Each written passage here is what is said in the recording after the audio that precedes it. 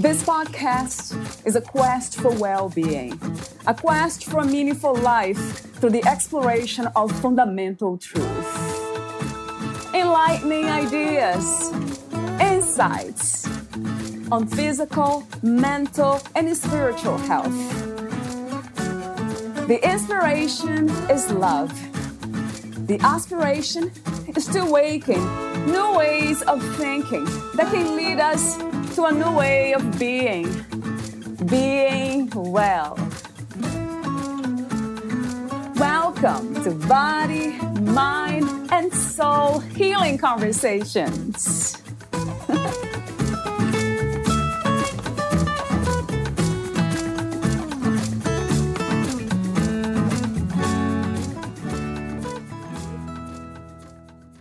As a healed, wounded healer, having pulled herself through the trenches of trauma and recovery with IFS and other modalities, Michelle has a deep empathy and respect for those who are on their journeys to wholeness. She feels deeply honored to accompany clients on their healing journeys.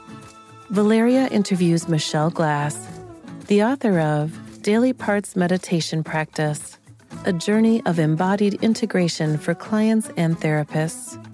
Michelle Glass is a certified Level 3 IFS practitioner and alternative counselor in Eugene, Oregon, who has 18 years of IFS experience and has accumulated over 380 hours of direct study with Richard Schwartz, PhD, the founder of IFS. She developed and is the author of the Daily Parts Meditation Practice, a journey of embodied integration for clients and therapists, which has become a valued method of deep embodiment of the IFS model and healing integration. These tools of integration can now be found within the IFS-based app called Sentur. She released her DPMP MP3 Set of Meditations in early 2021. The DPMP has been trademarked, and in fall 2022, the Spanish version of the book and MP3 Set of Meditations will be released. In addition, she served as the editor for Outlook, the foundation for Self-Leadership's magazine, for 7 years. She gives workshops across the globe. Meet Michelle at thelistenerllc.com. Here's the interview with Michelle Glass.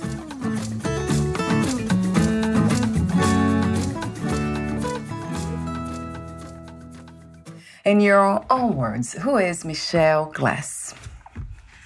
Hi, Valerie. Thanks for inviting me. Who am I? In the terms of who I am in my deepest self, I'm a drop of the divine, just as we all are. And I also have a bunch of different parts of me who facilitate a lot of my life. And in that realm, I am a certified IFS practitioner.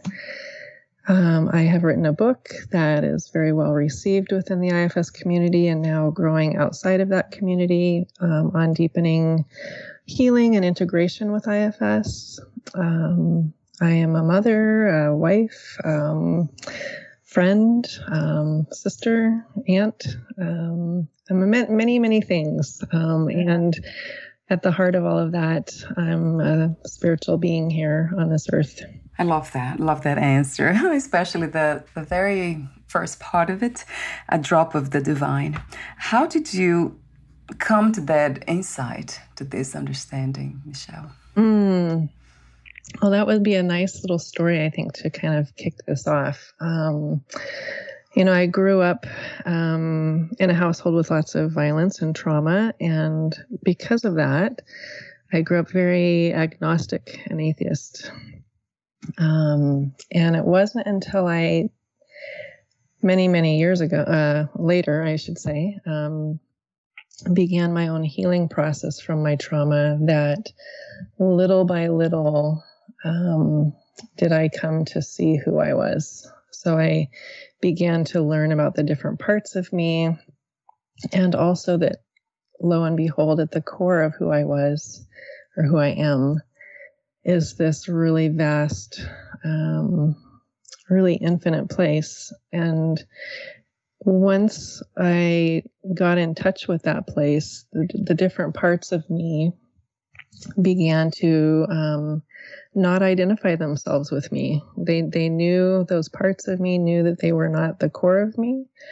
And in that, it's like this shift in awareness, shift in identification. And that's kind of how, I guess in a very succinct way, that's kind of how it unfolded through my life, is through trauma, through healing of the trauma, to getting to who I really am.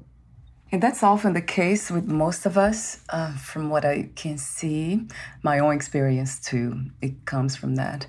And I often ask the question here, is that what it takes, trauma and suffering, to awaken that part of us, which is not really a part, it's the whole of us? Or we can learn, we can become aware of that wholeness without the suffering and the pain. Yeah, right. Yeah, good question. And I truly believe we don't have to have gone through trauma. I know several people who had really good upbringings, and they seem to have had intact with them already a knowing of who they were. So that's on the fortunate end of the spectrum. And there's a wide spectrum. So it could be, some Buddha who's born and has beautiful parents, and the society they're in, they're intact right away. And then there's those of us who have varying degrees of trauma on the other end of the spectrum, and the whole wide human experience range that we have that help us. One of my teachers really believes that this earth we're on is a school of hard knocks. It's like this place where we are to really learn our lessons, and part of that is this awakening of who we are. Yeah, for some of us it happens, for some of us it doesn't happen. Is that just odds, possibilities, or do you believe in something like being a soul and kind of planning our existence here, the lessons we'll learn and what experiences we have to go through? Is that something that you actually talk about or believe in? I believe in that. I don't talk too much about that. That just hasn't come in the right circles quite often enough, but definitely. Mm-hmm. Yeah, it gives me it's almost like a pause in a way, because the question is, does it ever end? Do we ever rest from these lessons? Right. Well, I'll say we never really fully know, I guess. However, right. I do have there's something really deep and strong inside of me that believes in the, how do I want to phrase it correctly? In the release of reincarnation, at least in coming here to Earth again, maybe reincarnating into other larger realms as spiritual guides and teachers on that level. But as far as reincarnating back here on Earth to continue, I think once we do learn our full scope of teachings and learnings that we were given, perhaps that's the case, but one never knows, I guess. Yeah, you made me laugh with that a little bit, in a sense of almost comfort, because I actually find comfort in not knowing, in the unknown. So every time I hear that, I don't know. And we'll never know, in a way, with this mind that we operate from. Right. So another question, which is the question that I mentioned off record, is about spiritual enlightenment. So let me just ask two questions in one. How do you define spirituality, and what is spiritual enlightenment to you?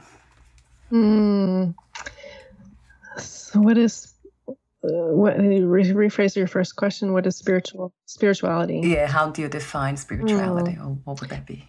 Yeah, I've never been asked to define that, so I'm going to go off the cuff here. For me, I guess spirituality is just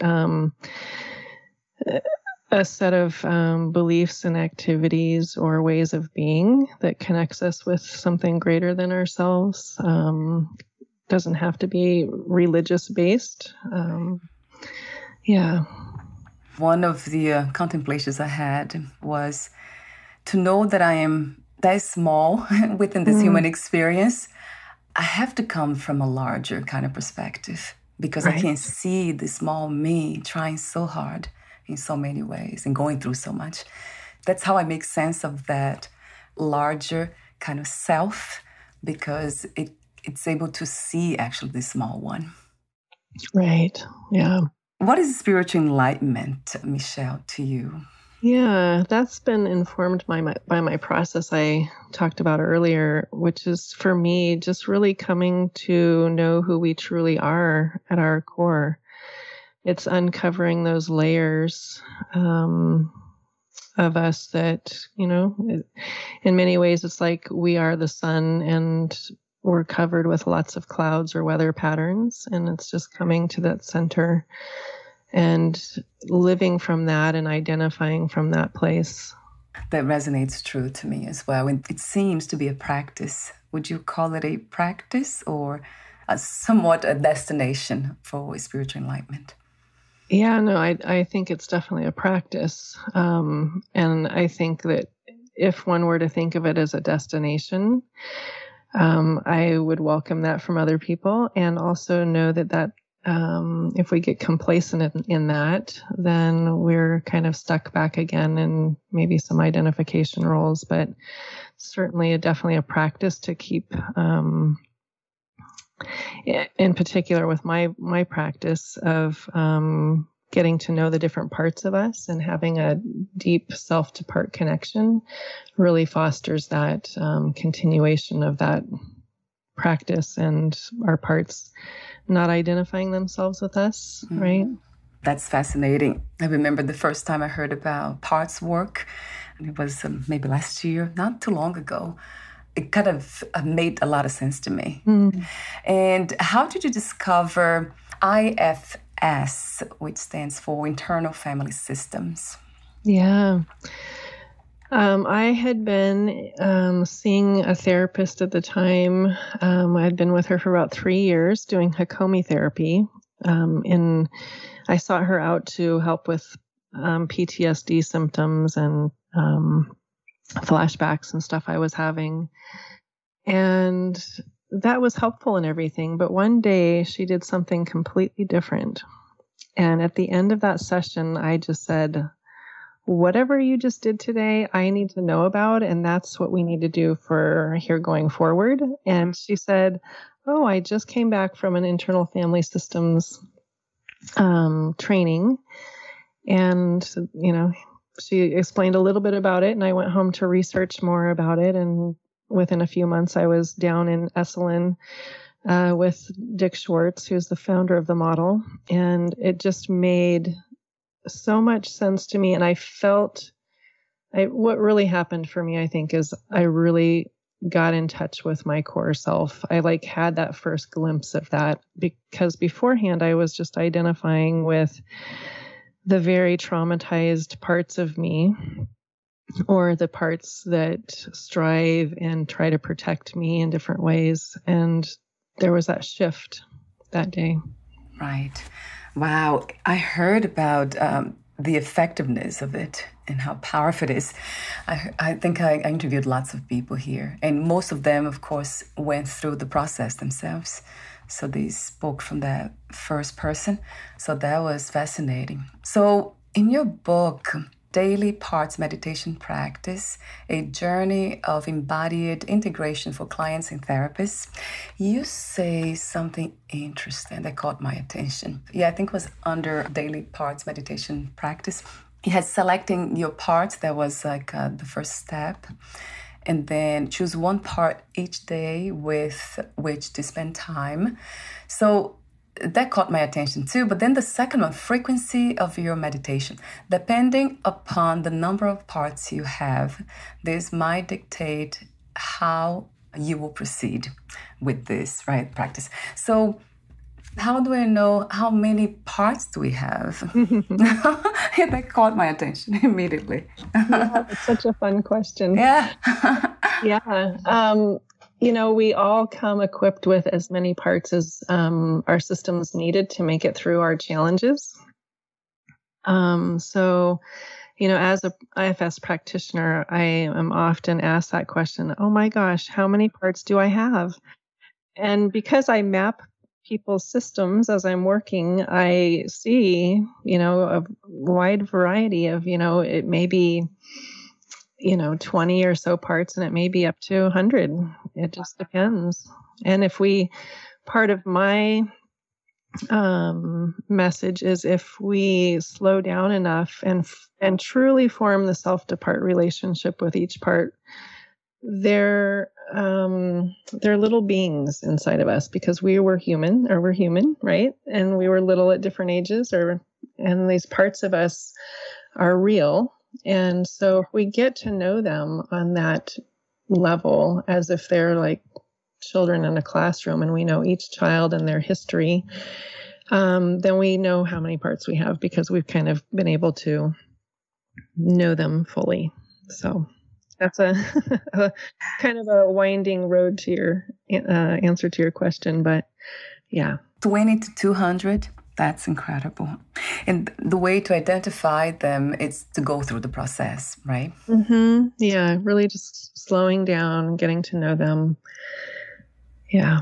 I would love for you to go deeper into it, but we won't have enough time. Probably it will be a session, right, in itself. So I'll keep the questions open.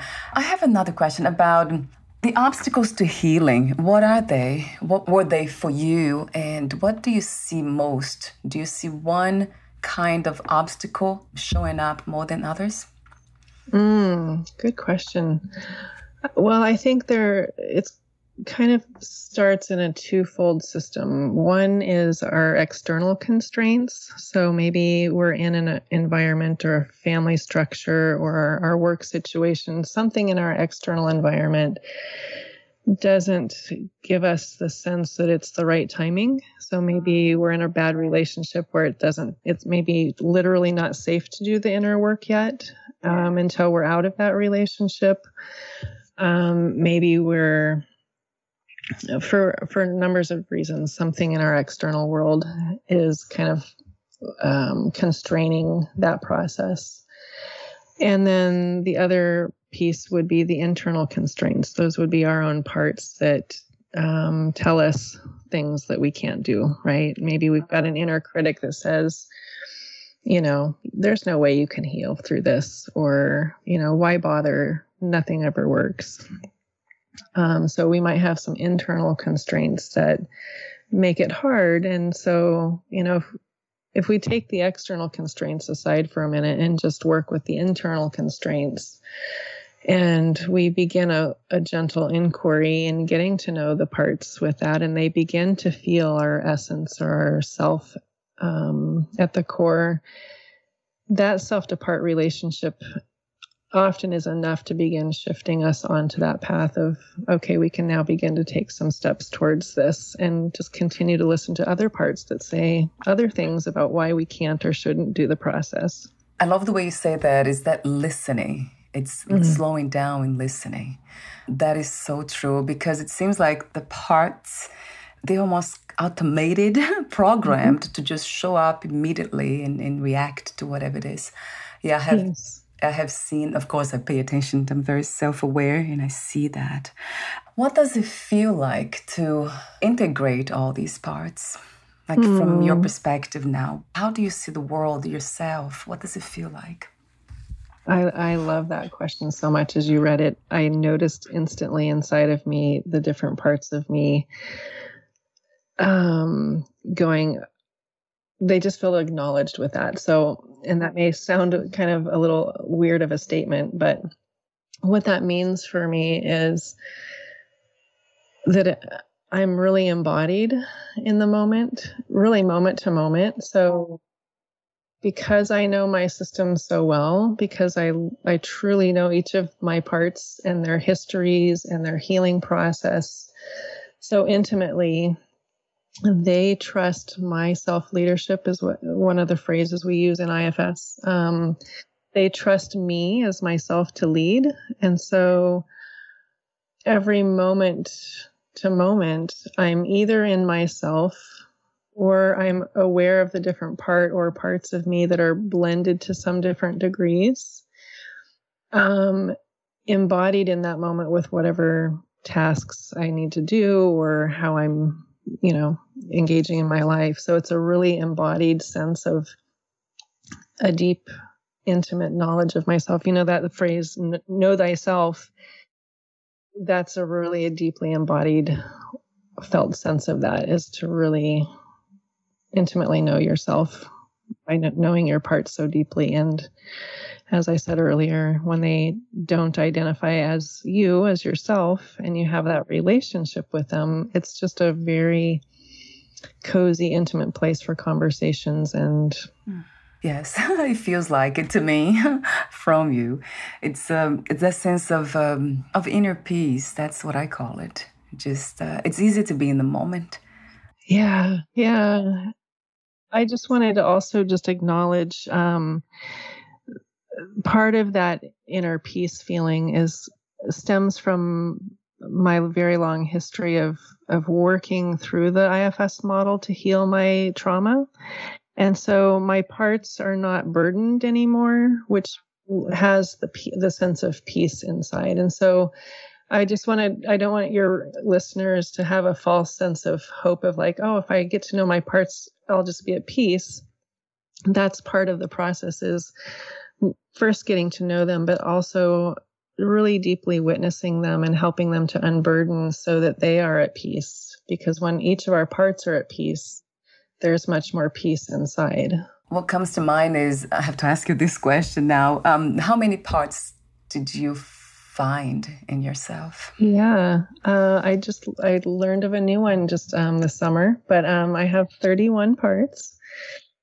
And one, I should say actually 37, because there's a group of them that like to be called the traveling Wilburys, but there's 6 of them within there. But they kind of want to be identified as a group. But if you count them as individuals, then 37. So those parts that you have identified, even the ones that are almost like in a group, are they coming from all this human experience you had here in this lifetime? Or are they actually, some of them are related to, obviously, your ancestry and also past lives? Oh, I love that. I would say they're all related to my human experience here, but some of them have definitely legacy, heritage within them, meaning, from my ancestors. And I do have one part that she's quite busy in the background until I get my memoir done. Then her next thing is on the docket, which is integrating my past lives. So she's kind of has this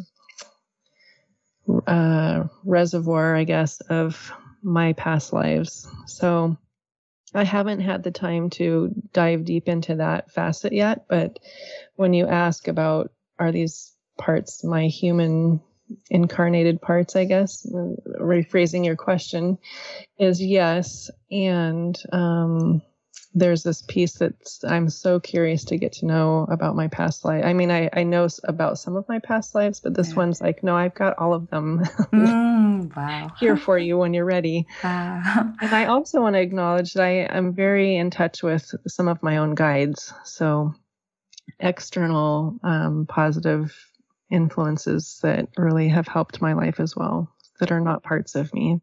When you say guides, are they in the body or without the body? Without the body, right. It's amazing how much trust, right, Michelle? That's what I hear too from you.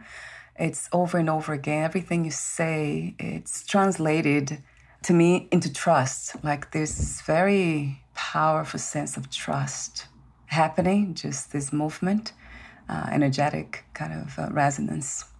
That trust really is a multi-layered system of trust, really. My parts trusting me and me trusting the divine or guides, and my parts trusting them because of me. And so it's like a multi-layer trust system, but yes. Right. So when you say me, within that duality conversation, when you say me, what is the me? How do you identify the me in there?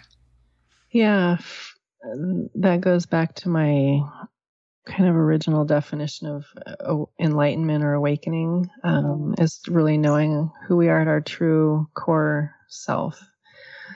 To me, that's that place that is the drop of the divine. Not to get too jargony, but in IFS, we think of self as both a wave state and a particle state. So in the wave state of self, it's that expansive, divine, bigger energy that we are also. And the particle form of self is that drop of the divine. So it's both and. It's holding that we are much bigger than this human experience. And because we are here, we have parts. So I am this self that has parts, and these parts, especially when they're unburdened, have much more of their own self in them as well. It's fractal. They cannot be separated. It's just one, but it is experienced as two. But it's just a form, right? Right. You wrote the book, Daily Parts Meditation Practice, a Journey of Embodied Integration for Clients and Therapists. Did you set an intention from the very beginning? I know you wrote this in the book too, so I would love to hear from you. I actually had no intention of writing this book whatsoever. I had been planning to go see Dick Schwartz at Esalen again, which turned out to be a regular occurrence for me. My therapist at the time had highly suggested I show him my parts pendants, which if you have the book, you'll see them in there, and my parts maps. And when I did that, he just said, "Oh my gosh, you have to come sit down and show this to me." So I explained to him what this was, and we can talk a little bit about that too. But the outcome of that was, he said, "I would really like you to present about this at the annual IFS conference." And as I was beginning to put together a PowerPoint and some handouts for people, I thought I would provide like a 20 or 30 page handout guide for them. And as I worked, it became very clear it was a book. So it just unfolded into this book process. Now it might be the best time to talk about those tools. So the process, really, in the book, you have parts timelines, parts catalog cards, and then parts biographies, parts maps, you just mentioned, parts externalizations, hopefully I pronounced that correctly, and then daily parts meditation practice. If you could, that would be wonderful to go through them briefly. Yeah. So all of these tools are meant to help with between IFS sessions. So if anyone's engaged within IFS sessions or wants to be, these would be helpful tools to integrate your work. Parts timelines are simply just, as the process unfolds in IFS, listing the parts that come up and the order they're coming up in. And that goes back to your question earlier, Valeria, is how many parts do we have? So if within each session we are just writing down the names of the parts that come up, we have them. And because of writing them down in the order they come up, we begin to easily put them into a map, which is the next one, parts maps. And we see the relationships between the parts, because our parts have relationships with each other. We have protector parts that protect exile parts of us, and so on. So we can list out our parts, we can map them, and then from those named parts, we can begin to catalog them in what I call parts catalog cards, which is really a brief history, like it's a scaffolding or a template of what our parts have gone through. And in particular with IFS, we go through an unburdening process, that lightening of releasing burdens. And so on the front parts of the parts catalog cards, as we catalog exactly what burdens were released and how, what qualities, natural qualities came back in and what their new roles are. And from that, we can create parts biographies. And that comes to one of the benefits of the DPMP, which is deepening our coherent narratives. Like Daniel Siegel talks about, having a coherent narrative of your life by creating a unique, it's almost like it's a biography of just one piece of you, right? Because of that one particular event you went through or time period, and you know it very intimately, you can create a biography about that. And when you do that with all of your parts together, what you end up with a memoir, which I'm trying to write right now, really deepening that integration. And then parts externalizations are a really fun creative process by asking each part what kind of object or image, or it could be a song or a body movement of some sort that really represents them, right? And how do we want to capture that? Could be anything that the part wants. And by having something, at least for me, I'm very visual, so mine are parts pendants. By having those, when I look at them, it's an unblending process. In IFS, we have this term blending, which means our parts it's the clouds covering up the sun. It's the parts covering up self. And so to see those externalizations helps with unblending. And it's kind of that invitation for the parts automatically to go, oh, I'm not Michelle, or I'm not all of Michelle. And it's an honoring of what they've gone through, especially when you do it post unburdening. And then the last one is the daily parts meditation practice, which is you're beginning to kind of name some of the ways of which you can create your own daily parts practice of having a meditation time inside. Really, for me, all of my meditations begin with inviting all parts to gather around. And then inviting them to slowly just give enough space that they're not blended. Maybe it's like a campfire or a table of school children around you or something where they give space enough to let you be in yourself, embodied in yourself, and spending some time just in self-energy or being in yourself and connecting with the bigger self, the source, the divine. And from there, if you have knowledge of your parts, you can begin to have a daily connection with each part. So, and that's where it can get really fun how you're going to do that. But having a daily practice with each part, deepening that self to part relationship, and then coming back at the very end into yourself again and inviting all parts to witness this, because ultimately they would like the same experience. So it's like, if you give this part time today, you're going to have your time. Maybe it's tomorrow or next week or something, right? There becomes a lot more patience inside for having turns, so to speak, inside. So those are the 6 tools. How wonderful. I mean, listening to you, it sounds like a meditation itself. Mm-hmm. It's almost like I don't want to say that, but I will, because I see this term differently these days. The ego. Is that the parts, are they considered the ego? Yes, definitely. Mm-hmm. Yeah, I'm glad you brought that up, because it's, I know in some spiritual circles, eliminating the ego is kind of the idea. And I want to just gently let people know that it's not possible to eliminate our parts. And if we're trying to, that's coming from other parts wanting to exile or eliminate other parts. What we want is those parts to trust in ourselves, to be, good servants, so to speak, to be helpful colleagues along the way to ourselves. Yeah. You know, like how Sounds how good. can this part of me who likes writing be beneficial in my life, instead of me identifying with a writer, you know? Right. Oh, I love that. Right. I love that, Michelle. What can I say? I remember listening to somebody who said that in a beautiful way. I love how you say that too, in a gentle way. I think he or he said, yeah, I see the ego as a baby. Would you ignore a baby? We wouldn't, right? We would try to protect it. Yeah. So, and give it direction, guidance. Right.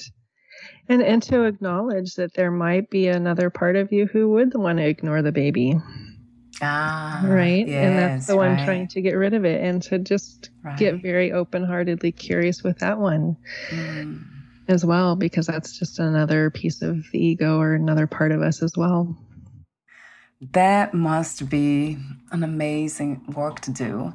So thank you so much, Michelle. I love that. I mean, it's a work that I always, at this point in my life, I'm very much aware of the parts, and I don't know how I'm doing this, but they are really directed and guided, or perhaps they are trusting the divine self to do the work that whatever I do, it's beneficial for this, which I call self, the body and the mind, and others around me.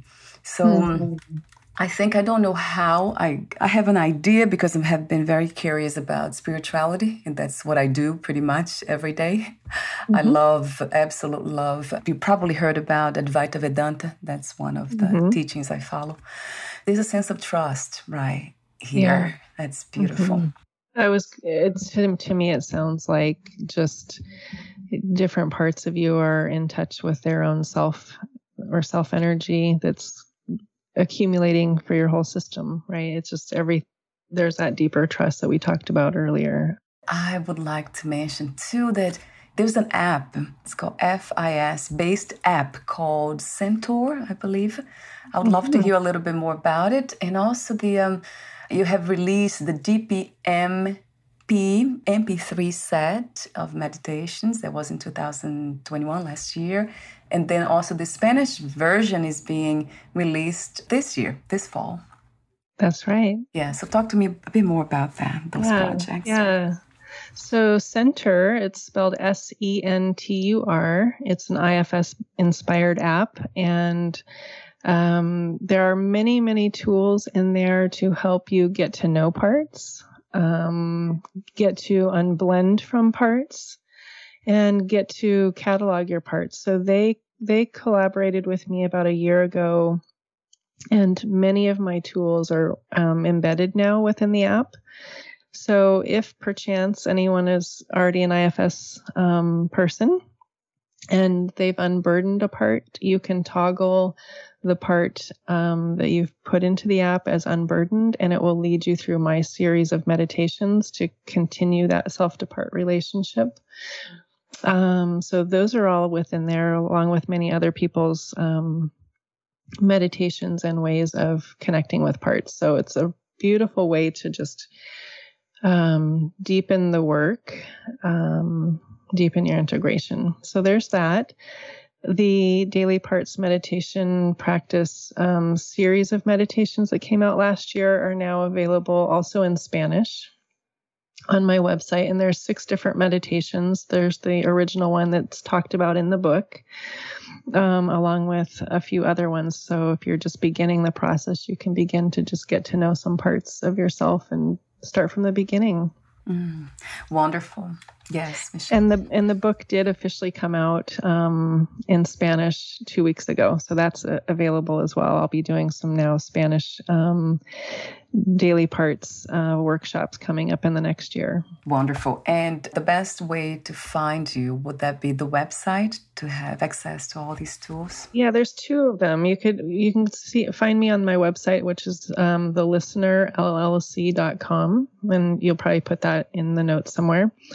And then also I have a Facebook page. So if you look for IFS Daily Parts Meditation Practice, there's a public one for anybody. And then if you have the book and are using it and you want to join the private one, you can do that too.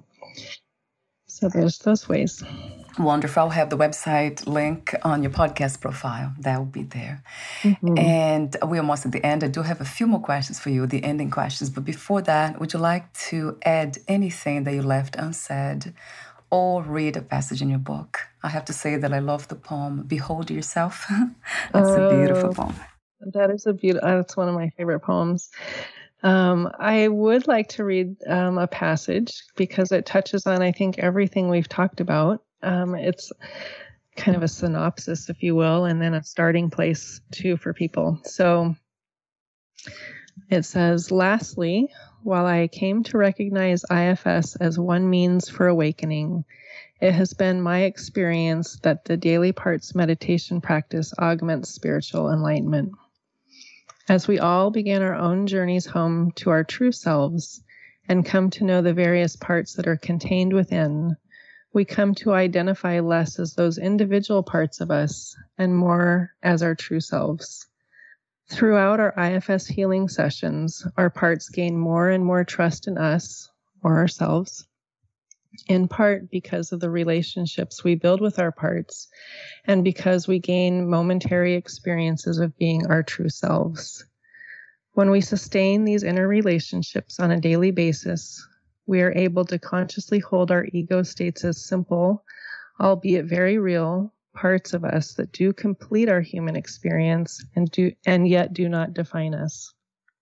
Many spiritual practices focus on eliminating ego or parts, in essence exiling them altogether or once again for the sake of self. Instead, with this process, we integrate our parts and hold them inclusive, all the while coming deeper and more fully into ourselves. Over time, with the DPMP, our frequent sense and embodiment of self expands as we awaken more and more while we hold our parts. Never underestimate the power of unblending from parts. Each unblending is another layer of awakening. Yes, beautifully written and stated. I read that. I had a lot of questions about it, but then we talked earlier. We just disclosed all that, kind of unpacked. Thank you so much, Michelle, again, for being you in this expression of you in this human experience with all the parts coming together and finally being this that I'm listening today. It's really beautiful. Thank you. And thank you, Valerie, for being who you are, for your curiosity, and for bringing myself and all the other people that you've brought into your podcast to help others as we're all on our paths. Yes, I often say the body appreciates, but the parts appreciate that. I guess they're listening. That is so cute in a way. I never used that word, but today it came to me. So let's see the ending questions. I'll ask you this one. At this time, what do you feel is the world's greatest need? I think the world's greatest need is connection. I think we're so divided and divisive and isolated and separate, and we're all connected, and we just need a lot more connection. Yeah. Yes. Infinite yeses to that connection. Although we're already connected, but there's that feeling, the sense that we are not. Right. There's that illusion that we're not connected, and when our parts feel disconnected from ourselves, we feel disconnected from others. And if we can connect with one another, I think a lot of the difficulties drop away. Yes, yeah, by connecting with ourselves first. I love that order because it's another one that finally I came to understand. I tried to connect with others before connecting with myself, and it didn't work. So my last question is, what 3 experiences you wish everyone to have before they lose the body, before they die? What 3 things? Firstly, I really would wish their parts to know deep connection with themselves, and with that awareness of who they really are. I would wish that they were able to make any repairs that were necessary in their lives, both with themselves and others, to feel that completion. And a third thing, I wish them surrender and trust in knowing where they've been and where they're going next. I've never thought of that question, but I like it. Thank you so much again, Michelle, for your presence here today. Again, for everything that you've been doing, the work within yourself, and then passing that on, that wisdom on to others.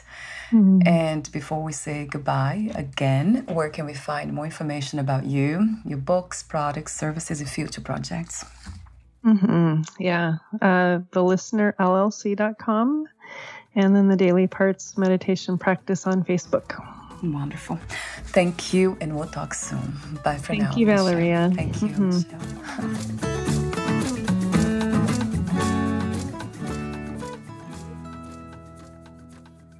Thank you for listening. To learn more about Michelle Glass and her work, please visit thelistenerllc.com.